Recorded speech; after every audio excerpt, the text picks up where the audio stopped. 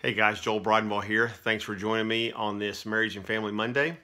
If you haven't had a chance to see the Finance Friday video yet on increasing your budget, take a look and feel free to comment. On Select the Bible Topic Tuesday, I'll be posting some topics that you can choose and I'll address one of those. But on this issue, I want to talk about some basic elements to include in your family devotion or family worship. So Scripture says, the Apostle Paul writes to Timothy in 2 Timothy 3, verse 14 and 15. He says, but you, and he talks about how he needs to remain in what he has learned, knowing from whom you have learned them and what you have firmly believed, knowing that you learned or became acquainted with the sacred writings which are able to make you wise for salvation through faith in Christ Jesus. He talks about those he'd learned from, and that was told us in chapter 1, verse 5, his mother and his grandmother, and how they had taught to him the sacred scriptures. In Jewish life, they began memorizing scriptures early as 5 years of age. And so the Apostle Paul was reminding Timothy that, hey, you know the sacred scriptures, you continue in those things.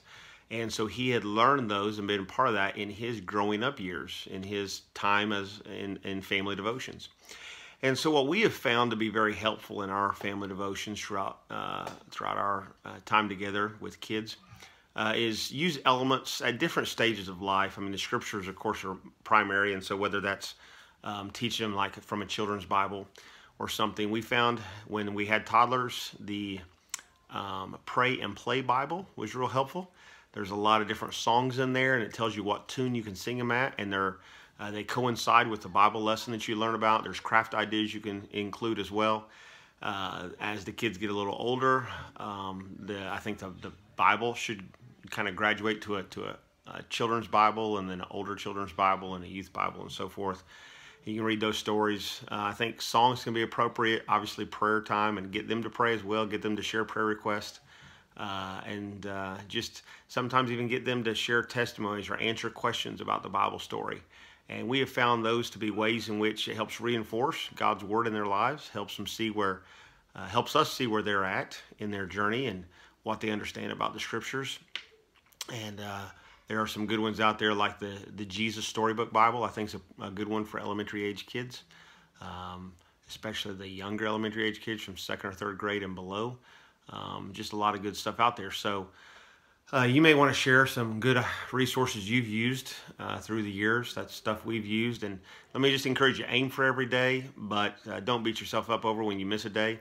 I would say the days that aren't as important, if you obviously are in church on Sundays, but let's say Wednesday nights as well, you're getting that in. You're getting Bible in there. Their kids are getting Bible. So if there's days you miss, those are, I think, better days to miss because they're going to get the Bible anyway. But hopefully you can blend it in some of those other days. Again, if you miss a day, don't beat yourself up. Satan wants you to get discouraged and give it up, but Jesus wants you to keep doing it. So just say, Lord, I'm sorry for these last couple days. They've not gone well, but today is going to be a good day, and we're going to start off in your word. You may want to do that at the beginning of the day. You may want to do it in the evening before they go to bed or at mealtime.